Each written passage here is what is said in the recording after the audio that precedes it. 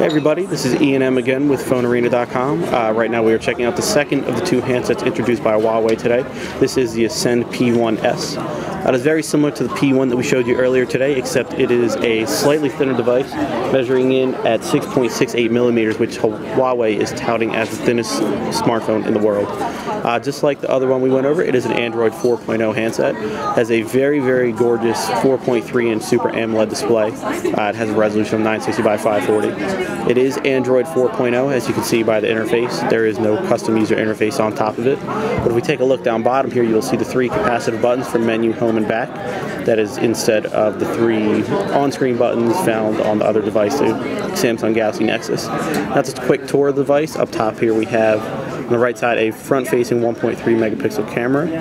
On the right side of the device, which you will see is very thin, we have the micro SD slot as well as the power button. Taking a look up top, we have the micro USB port, we have the SIM card slot, we have the 3.5 millimeter headphone jack. And around back we have an 8 megapixel camera that does have a flash, and it can record video in full 1080p HD.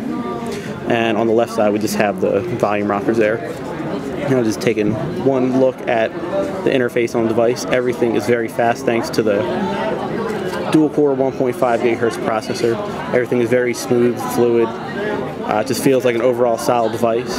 It is incredibly thin, light. It is nice to hold despite the plasticky feel. This one has a little bit of a textured back, so it actually feels pretty nice to hold. It doesn't leave too many fingerprints behind as the P1 did. But this is the Huawei Ascend P1S. If you want to check out more about it, then just check out the hands-on PhoneArena.com.